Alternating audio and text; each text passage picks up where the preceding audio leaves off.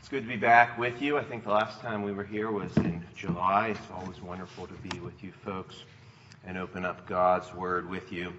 Let's open in a word of prayer to ask the Lord to bless our time together in Scripture. Our great God of highest heaven, we come before you, praising you, glorifying you, thanking you for who you are. You are majestic above the nations, exalted in the heavens, and we praise you for your majesty, for your grace. Lord, we thank you for your word, the blessings of your word, how it instructs us, how it teaches us to walk day by day, how it draws us ever closer to you. And as we look to your word and the excellencies of your word this evening, I ask that your Holy Spirit would enlighten our hearts and our minds.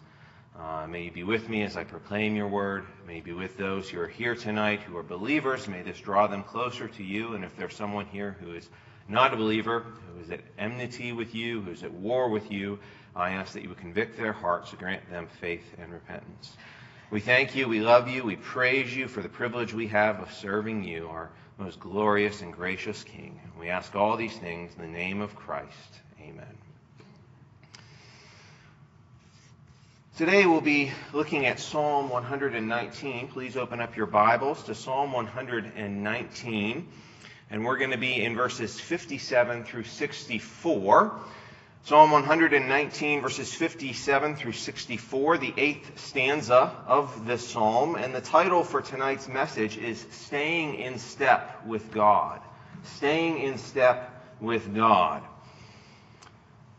Beginning in verse 57, the psalmist writes, Yahweh is my portion. I have promised to keep your words. I have sought to please your face with all my heart. Be gracious to me according to your word. I thought upon my ways, and I turned my feet to your testimonies. I hastened and did not delay to keep your commandments. The cords of the wicked have encircled me, but I have not forgotten your law. At midnight I shall rise to give thanks to you because of your righteous judgments. I am a companion of all those who fear you and of those who keep your precepts. The earth, O Yahweh, is full of your loving kindness. Teach me your statutes. Well, I know that many of you have heard messages and sermons on Psalm 119 before. It's a glorious psalm. So before I begin, I'll just remind you of some of the context of this psalm before we dive in. Obviously, it is the longest psalm in Scripture. It's more than twice as long as any other psalm in the Scriptures, and it's an acrostic psalm, meaning that there are 22 stanzas in the psalm, each made up of 8 verses. And each verse in each stanza begins with the same Hebrew letter. So in our stanza tonight, the first letter of the verse of each verse begins with the Hebrew letter Heth. Now, sometimes that doesn't translate well in our English Bibles, but in the Hebrew Bible, the beginning letter of every verse in this psalm is the same letter. And an acrostic psalm shows us that the subject is being covered exhaustively. It is an exhaustive examination of this particular subject. And the subject of Psalm 119 is the Word of God. Proverbs 31 is a very famous passage. It's about the woman, the virtuous woman, and it is also an acrostic. And it is looking at the woman in Proverbs 31 exhaustively as an example of what a righteous woman is. And in the same way we see with Psalm 119, it is an exhaustive look at God's Word. There are many different words in the psalm that are used to describe Scripture. And we will see several of them as we go throughout this stanza this evening. And each has a slightly different nuance to it, slightly different meaning, a slightly different facet of God's Word that the author wants to bring out when he uses various words, such as testimonies, commandments, judgments, etc. And we'll see many of these in our stanza tonight. Now, who was Psalm 119 written by? I couldn't tell you. Some people think it's David. It might be Ezra. It's possibly Daniel. I lean towards Daniel myself from various things in the psalm, but we really don't know. And really, that's not the focus of the psalm. The focus is God's Word. And so let's go and start with verse 57 as our introduction. And again, the topic of this stanza is staying in step with God. And in verse 57, we see that the psalmist is looking back from his present time. He's in a present happy condition, a happy state in his life. He's in step with God. He's in relationship with God. And we see that as the opening verse, verse 57, opens up this particular stanza. The stanza begins with Yahweh. Yahweh is my portion. I have promised to keep your words. Now, the word Yahweh is, of course, the covenant name for God. I am. We see that it's given to Moses in Exodus 3:14. When Moses asks God, he says, well, if you tell me to go to Israel, whom shall I say sent me? And God says, I am, or Yahweh. It is the covenant name, the relational name of God, meaning that he is in a relationship with Israel and with his people. So we see from the beginning that the psalmist is a believer, and this psalm is written to believers. So the author is a believer, and it's written to believers. That's the audience of this psalm. And we see that Yahweh, the psalmist is in a relationship with Yahweh. And he says something very interesting. He says, Yahweh is my portion. And when we see the word portion, I'm not talking about the large portion that you eat on Thanksgiving.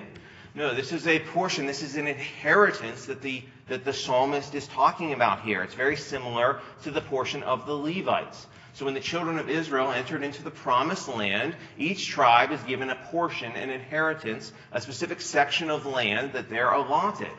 Every tribe has this section of land, aside from the Levites. They have a few cities of refuge, but the portion of the Levites is Yahweh. Yahweh is their inheritance. And we see that in Deuteronomy 10, verse 19, for example. And so here, in a very similar way, the psalmist is saying, the Lord is my inheritance. He's my portion. I'm not waiting for land or titles or money. No, my inheritance, what's going to fulfill me and sustain me, is the Lord. And a side note, I think this is one thing that might support a Daniel authorship or perhaps an exilic authorship, because Daniel is out of the land, and therefore the portion that he can only inherit is the Lord. But again, it's not certain. Nevertheless, the psalmist wants nothing else. Regardless of whether he's in Israel, out of Israel, the only thing that he wants is a relationship with Yahweh. He wants to stay close to the Lord. But how? How can he do this? How can he stay in step with the Lord? In the army, when soldiers are marching in formation, they have to march in step, in unison, in synchronization. And to do that, they go off of a cadence, off of a beat that they have to follow. Sometimes it's a drum that beats, and they know, okay, every time the drum sounds, my left foot hits the ground, or maybe the angry drill sergeant is yelling at them, and that helps them stay in step. But nevertheless, they hear or they listen for something that'll keep them in step. And in a similar way, the psalmist in this psalm is looking for how do I make sure that Yahweh, that the Lord is my portion? Well, we see it at the end of verse 57. It says, I have promised to keep your words. This is the word of God. So he listens for God's word, the instructions of God's word for how to stay in step with God. But you might ask, okay, I understand I need to go to God's word. I'm not to go to anything else. I go to God's word. I don't go to my own emotions, my own feelings. No, I go to God's word. But that's great, but I need to dig down a little bit deeper. How do I do that? And so the psalmist, over the next 7 verses, is going to lay out 6 strategies that should help you stay in step with God in your Christian walk. 6 strategies for that should help you stay in step with God in your Christian walk. And we're going to look at the first one, which is in verse 58. And the first strategy for staying in step with God is to seek God's face. Let's look at verse 58. It says, I have sought to please your face with all my heart. Be gracious to me according to your word. Now, when the psalmist says, I've sought to please your face, he's entreating the favor, the blessing of God upon his life. This is a prayer of the psalmist. He's pleading with the Lord. He's praying to the Lord. The psalmist comes into the presence of God through his prayer. He's coming to the face of God. And in Scripture, the face of God, obviously God is a spirit. He has no physical face. He has no physical hands. So how does the psalmist come to the face of God, to please God? Well, it's talking about coming into the presence of the Lord through his worship and through his prayer. And we see many expressions of this in Scripture. I'm not going to have you turn there, but I'm going to read to you a passage from Numbers chapter 6. And this is a blessing that Yahweh says to Moses in Numbers chapter 6, verse 22.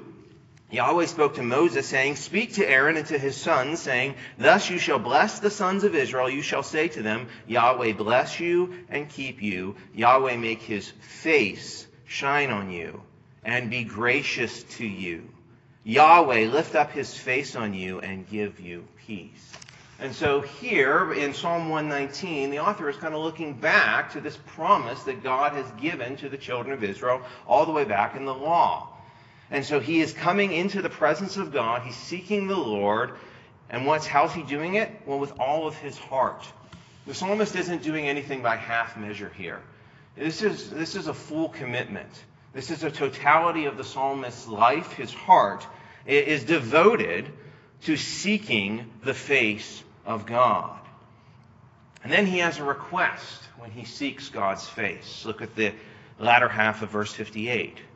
He says, "Be gracious to me according to your word." He's asking for grace, for mercy. Remember, the psalmist is a believer.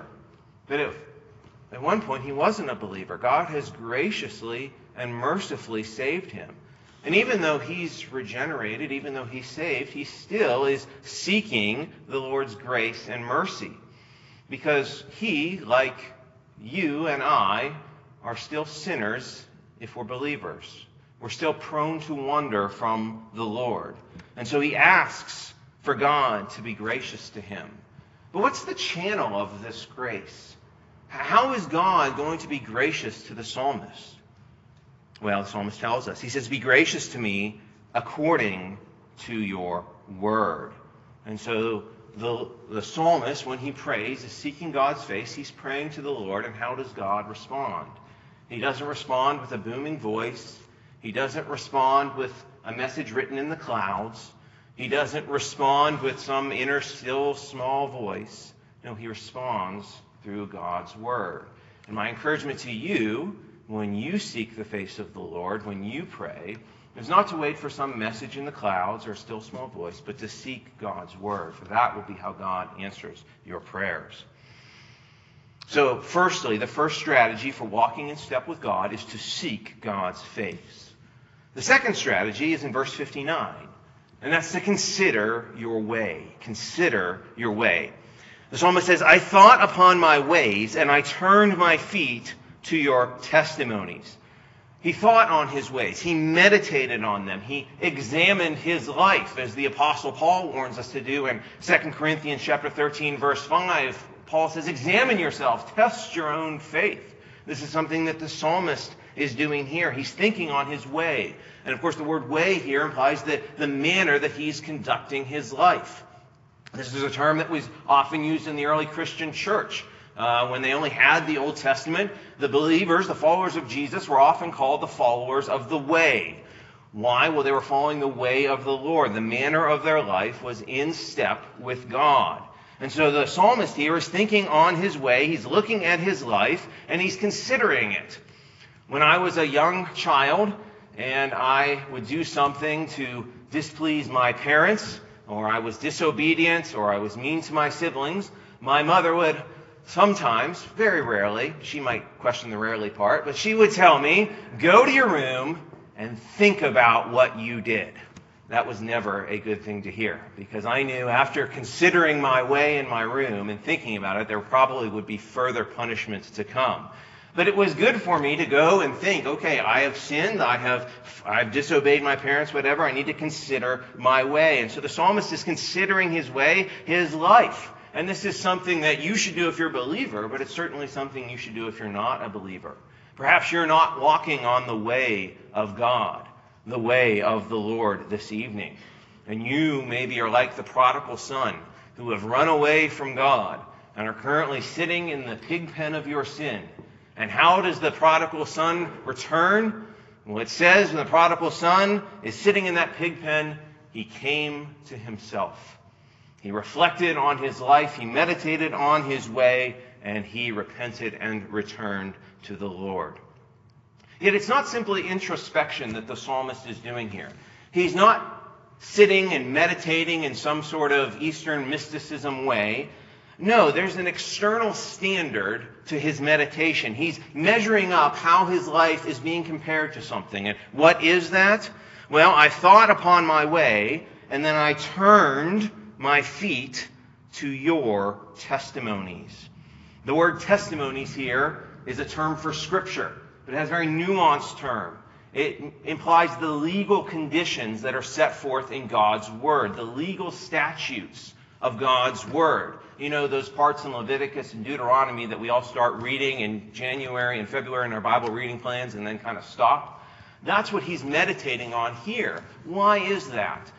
He very likely might be in exile. He's not able to fulfill a lot of these things because they're specific to the land of Israel and the nation of Israel when they're in the land. Why would he meditate and think about those things? Well, because the testimonies of God, the legal conditions of God's Word, are a reflection of God's character, His nature. If you look at the laws of Scripture, they're orderly. That points us to a God who is orderly. They are righteous, meaning that the God who instituted these testimonies are also righteous. And so the psalmist is considering his way, and he's measuring it up according to what Scripture says. When he measures his way, he says, I turned my feet. And again, this implies walking, the way he is living his life. And he turns, meaning he repents, turns from either his sin or vain thoughts. And if you're an unbeliever this evening, that is what you must do. You must repent of your sin and turn to Christ. Yet repentance does not end when you become a Christian. Indeed, if you're a Christian, you should be repenting daily of your sin and turning to Christ daily, not necessarily for justification, but as part of your sanctification, becoming more like Christ. This is a mark of a true believer, someone who is constantly looking at his life and turning away from those areas where one is sinning or perhaps living vainly, meaning that you are not necessarily doing something that's sinful per se, but maybe you're not living your life to the glory of the Lord. And so that's what the psalmist is doing. He's turning from that. And this is something that we see elsewhere in Scripture. Turn with me quickly. Let's go to Ezekiel. Ezekiel chapter 18. Keep your finger in Psalm 119, but turn with me to Ezekiel chapter 18, verses 27 and 28. And in these verses, Yahweh, the Lord, is giving a proverb concerning Israel. And he says something quite fascinating in verse 27. He's speaking of a wicked man, someone who's not a believer. In Ezekiel 18:27, he says, Again, when a wicked man turns away from his wickedness, which he has done, and does justice and righteousness, he will preserve his life. Again, he, the wicked one, considered and turned away from all his transgressions which he had done. He shall surely live, he shall not die. And so if you are an unbeliever this evening, if you're one of those wicked ones, consider your life and turn away from your wickedness. Turn to the Lord. If we go back to Psalm 119, we see that is what the psalmist has done in the past, and that is what he does continually. It's a continual pattern in his life. And you know, if you do that, whether you're a Christian or a non-Christian, God will hear your prayer. If you're a Christian or not a Christian, 1 John 1:9 is speaking to Christians, but it's applicable to non-Christians as well. If you confess your sin, He, the Lord, is faithful and righteous to forgive you of your sin. So the second strategy for staying in step with God is to consider your way. Thirdly, keep God's commandments. Verse 60, keep God's commandments. I hastened and did not delay to keep your commandments. The word hastened here is to move quickly. This is the nature of genuine obedience, to do so promptly. Again, when I was a child, and if my parents told me to do the dishes or take out the garbage, and I said, yes, ma'am, or yes, sir, I would, and then they went away, and I was playing or doing something, and they came back 10 minutes later, and I intended to take out the garbage, well, I was still being sinful. Why? As my mom would always say, delayed obedience is disobedience, and she was pointing to a truth from Scripture. And here the psalmist says, I hastened, I did not delay. This is an emphatic expression. He's saying, I did not delay to do this. He's keeping a short account with his life. If he sees something in his life that is ungodly, sinful, he is quick to turn from it, to turn to God's testimonies, and then to keep God's commandments. And the word commandments here implies generally Scripture as a total idea, the entirety of Scripture. And so my exhortation to you tonight is, if you have any area of sin that you are clinging on to, that one besetting sin, turn from it. Keep a short account in your life. Repent quickly and openly. And then keep God's commandments. We see here the word to keep. It's our second use, the psalmist's second use in this psalm. We'll see it 3 times throughout the psalm, and it has the idea of not only keeping, but observing closely, guarding carefully, as a sentry would guard an important outpost. And we see multiple examples of this in Scripture, of someone being exposed and seeing their sin for what it is and turning to the Lord. We think of Matthew, the tax collector, who's in the tax booth, and the Lord comes and calls him. What does Matthew do? He doesn't delay. He immediately leaves his tax booth. He goes and he throws a dinner for the Lord and his disciples. And not only does he call them, he calls all of his friends, the sinners and the publicans, and he follows after the Lord. Think of the Philippian jailer who has imprisoned Paul and Silas. And then the great earthquake happens, and the prison is burst open, and the jailer is about to kill himself. And so Paul and Silas say, no, we are here. He comes down and he says, sirs, what must I do to be saved? And he repents immediately. What does he do? He immediately brings them out of the dungeon, washes their wounds, proclaims the gospel to his family, or allows them to, and they become Christians as well. Think of Zacchaeus on the road from Jericho to Jerusalem. When the Lord says, I'm coming to your house this evening, Zacchaeus repents and immediately repays all that he has taken. Hasten, do not delay to follow the Lord and keep his commandments. That is our third strategy for staying in step with the Lord. Fourthly, we are to remember God's law. Look at verse 61. The cords of the wicked have encircled me, but I have not forgotten your law. The word cords here speaks of ropes or snares. We see this idea throughout Scripture. Some of you might remember from Proverbs 1:17. There's a net set for birds meant to capture and ensnare them. It has the same idea. Or Psalm 140 verse 5 speaks of laying out a snare to kill the unsuspecting. And who does this? Well, it's the wicked ones, those persecutors. Throughout Psalm 119, repeatedly, over and over again, the psalmist is confronted with antagonists, arrogant, proud, wicked ones who are seeking to destroy him, to capture him, to even kill him because of his adherence to God's law. And now they have encircled him. Now, of course, he should not be surprised, and neither should we, when we experience such opposition from those who are enemies of God. Jesus says in John 15:18, the world hates you. If the world hates you, know that it has first hated me. And so we should expect this if we are believers. And the psalmist here is confronting this very issue. He's being encircled. He's being surrounded with rope. How many times is Daniel, and when he is in Babylon and in Persia, surrounded by his enemies, seeking his death? And what does he do?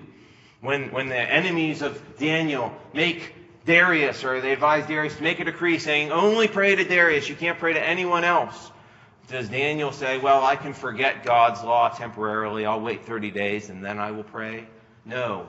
He goes and he throws open the windows towards Jerusalem and he prays 3 times a day, as he always would do.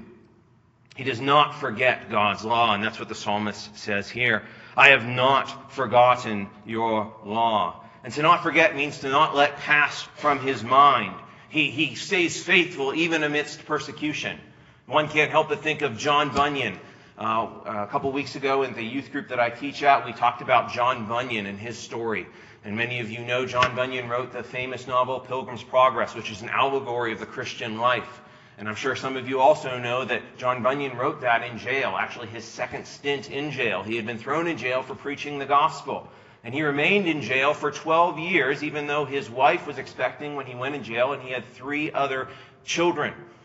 And he goes in jail, and he's told, you can come out of jail anytime you want. You just have to promise not to preach. And he remains faithful. He does not forget God's law. And that's the type of idea that the psalmist is describing here. He does not forget the law of God. And again, the law of God speaks to the totality of Scripture. It speaks generally to the Torah, but largely to the totality of, in this case, the Old Testament. And so the psalmist does not forget God's law. But how about you? When you're faced with affliction, with trials, with temptations, do you remember God's word when it gets tough? When the psalmist says he doesn't forget, this implies that he knows God's word in the first place. You can't forget something if you don't know it. And my encouragement to you is, if you're facing trials and temptations, is to not forget God's law by first knowing God's law, meaning studying Scripture, meditating on it, and memorizing it so it's part of your daily routine. So to stay in step with God, remember His law. Fifthly, in verse 62, we are to praise God's judgments. At midnight, I will rise to give thanks to you because of your righteous judgments, the psalmist says. At midnight, that's in the middle of the night, in the quiet part of the evening.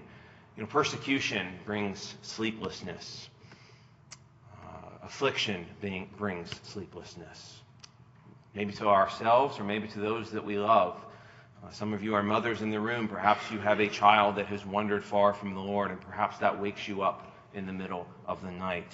And when you do, are you praising God's judgments? Charles Bridges says that the Christian's darkest hour is 10,000 times brighter than the brightest day of the ungodly. Why?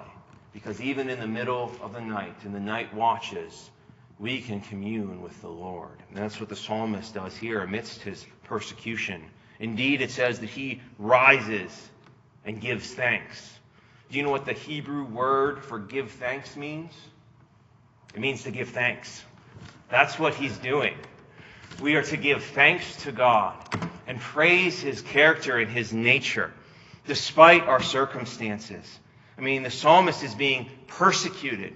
He's perhaps being beset by sin, and he's sleepless, and yet he rises and gives thanks. And why is that? Well, it's because of the righteous judgments. And the word judgments here is another term that gives us a particular facet of Scripture, an idea of Scripture. And the word judgments in Psalm 119 is describing God's word as the standard by which we are judged by God. It is the righteous standard, as we see here. It is a righteous judgment. For man to be righteous, we have to be in accords with God's law. Well, how is God's law, if that's the standard, how can it be righteous if it's the standard? Well, when we think of God and we say God is righteous, we're not saying that God is in accords with His law, although He certainly is. What we're saying, though, is that God is in accords with His nature, meaning God is righteous because He never does anything outside of His nature. And so the idea of a square circle or God making a rock too heavy to move is just ridiculous because it is outside of God's nature. He never does anything against His nature. And therefore His judgments are also righteous. They are in line with His nature. Now think about this for a second. The psalmist is amidst persecution. He's sleepless. He wakes up in the middle of the night and he gives thanks. But what is the thing he's giving thanks for? It's not the faithfulness of God, although that certainly is something he's giving thanks for. No, he's giving thanks, though, for the righteous judgments of God. God's word, the very standards by which the psalmist is being evaluated by God. The psalmist is a believer. He's following after God, but is he righteous? In a sense, yes, he is. He's following after God, but in another sense, are any of us righteous on our own? Certainly not. It's only when the righteousness of Christ is imputed to our account that we are considered righteous. And the psalmist here is following after God, and God has been gracious, as we saw in verse 58, and has imputed his own righteousness here to the psalmist. And so this is what the psalmist is praising God for. How often do you praise God in your life for the standards by which God judges you?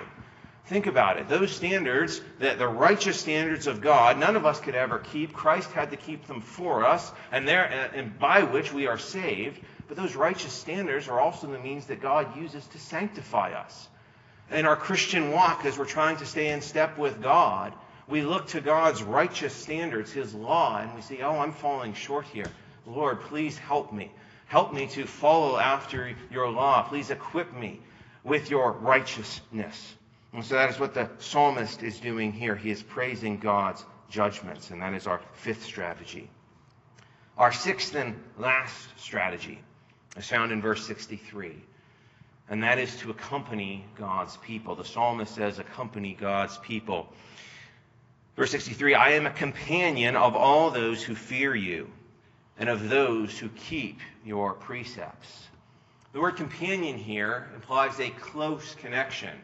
This isn't a bowling buddy. This isn't someone that you see at the supermarket every once in a while. No, this is a very close companion. Malachi chapter 2, verse 14 uses this word to describe a marriage companion, a husband or a wife. This is someone very close. And the psalmist says that he's a companion of those that fear you, fear God. And of course, we know by fear, we're not talking about terror in the regular sense of the word. We're talking about a reverent fear, a salvific fear, a fear of the Lord. The fear described in Proverbs 1, verse 17, the fear of the Lord is the beginning of wisdom. And so the psalmist is saying that he is a companion, a close companion of those who are believers, who are following after God. And not only are they believers, but we see at the end of this verse, they are those who keep your precepts. And this is our third use of the word keep in the psalm. Again, it means to guard or watch closely. And they're keeping the precepts of God. And precepts is another term in the psalm that is used to describe a different facet of God's word. And the word precepts means the step-by-step instructions that God's word gives us for how to live our lives. And so he's a close companion not only of believers, other believers, but of those who are keeping, guarding, observing closely the step-by-step way to live life. And what an exhortation that is for us as believers. Now, many of us might have secular co-workers. We're working in the secular world, and we might even get close, very close with some of the people that we know. And that's fine to have secular friendships. However, your close companions should not be the world. They should be fellow believers. Whether that is a spouse who is a believer, or whether that's your brothers and sisters in Christ here at this church. You are to walk step by step with them. You are to be a close companion of them.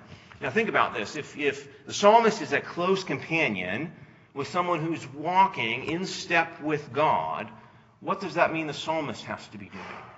He's now walking in step with God.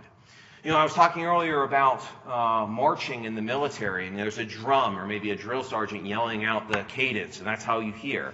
But even if you're deaf, you can still stay in step. How?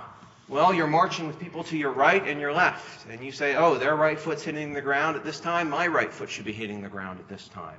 And so even if we are cut off or we are struggling in our life, we can look to others around us, believers, to encourage us in our Christian walk, those who are in step with God.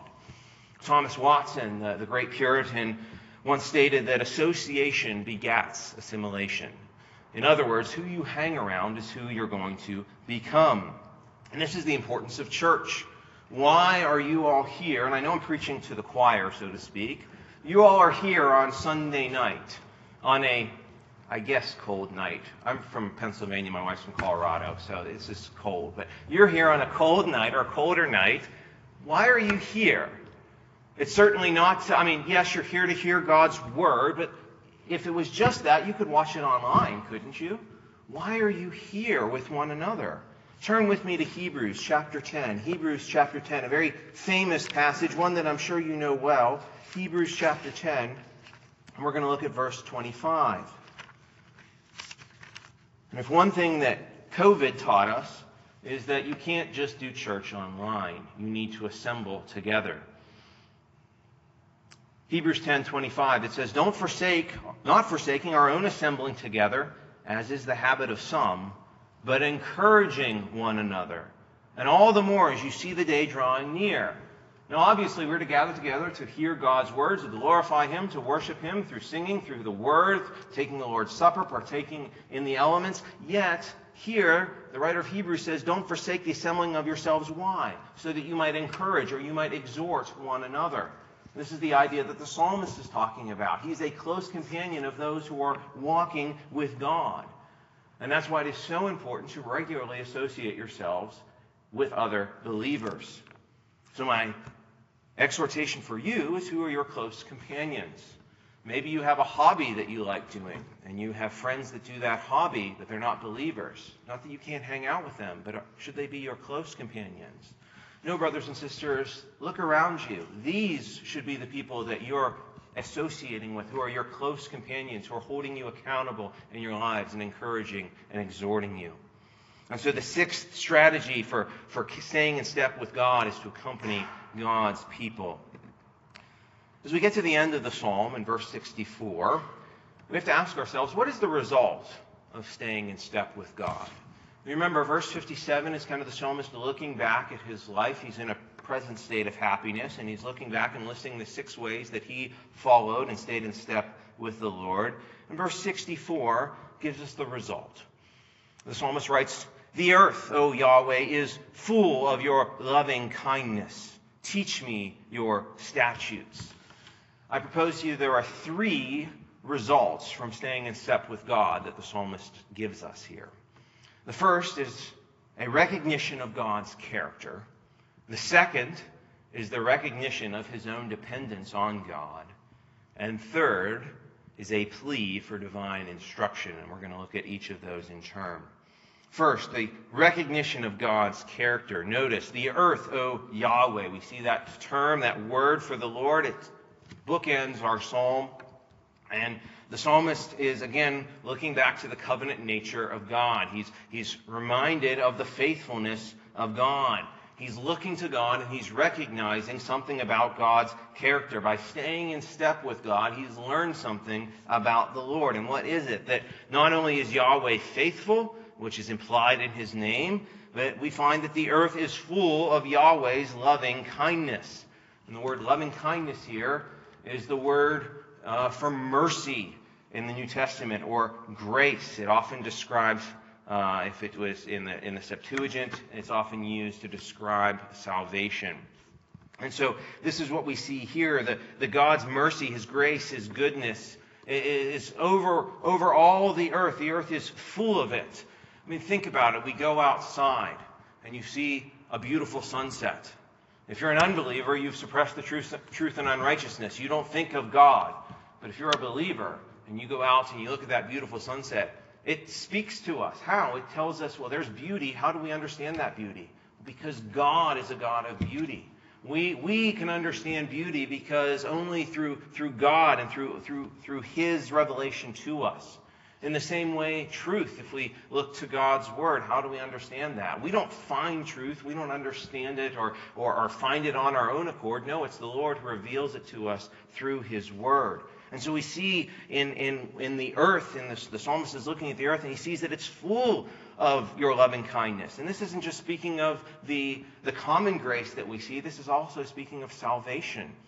If we look around, I look around this room, I see this room is presumably full of examples, pictures of God's loving kindness. God has, if you're a believer, mercifully saved you. And that tells me something not only about you, but more importantly, tells me something about God and who God is. Next, we see that the psalmist recognizes his own dependence on the Lord. This is a result of staying in step with God. The latter part of the verse says, "Teach me your statutes."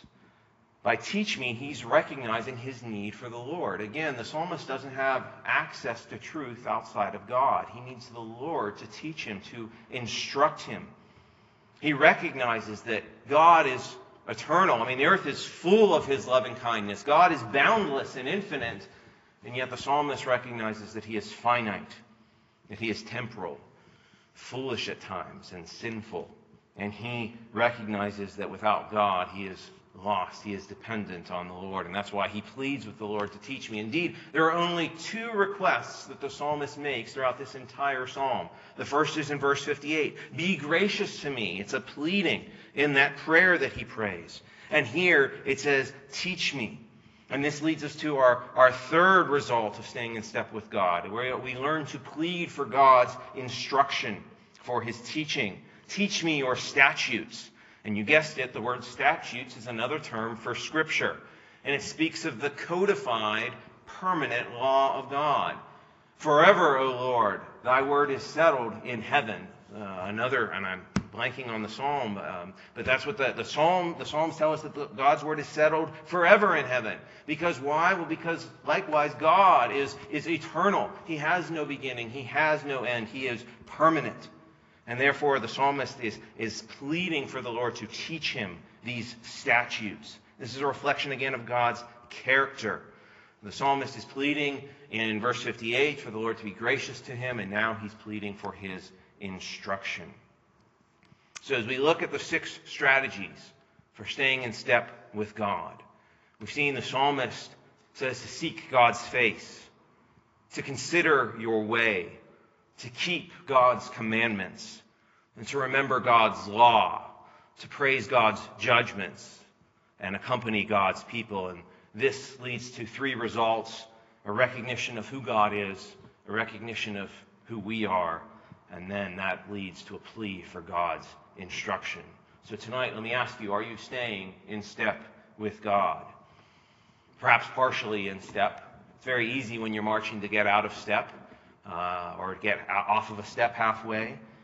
And maybe that's you tonight. What strategy is absent in your life? Are you not spending enough time pleading with the Lord, seeking his face? Are you not spending enough time in God's word? Are you associating with those who should not be close companions of you? If you're a believer tonight, you need to be in step with God. Look to his word. And if you're not a believer tonight, maybe you've listened to everything that I've said, you come to church on a Sunday night for maybe the fellowship or because you have nothing better to do. Maybe you're marching in a different army tonight. Know that the Lord is coming with his army in judgment, and you must repent, as the psalmist describes in verse 58, and plead with the Lord to be gracious to you. Repent of your sin and turn to Christ and live. So again, we have looked at staying in step with God. Are you in step with God this evening? Let's close in prayer. Our great God of highest heaven, we come before you. We praise you and glorify you that when we were marching in the enemy army, at war with you, you called us, you saved us, you redeemed us, and not only that, you placed us in your army. Lord, help us to stay in step with you, with your character, with your word. May we look to the truths of your word. We're so thankful for your word. May it be a comfort to us when we're afflicted. May it be a means of sanctification in our lives. I ask that you bless these dear people as they look to follow you. Lord, we love you, we praise you, we thank you, and it's in Christ's name that we pray. Amen.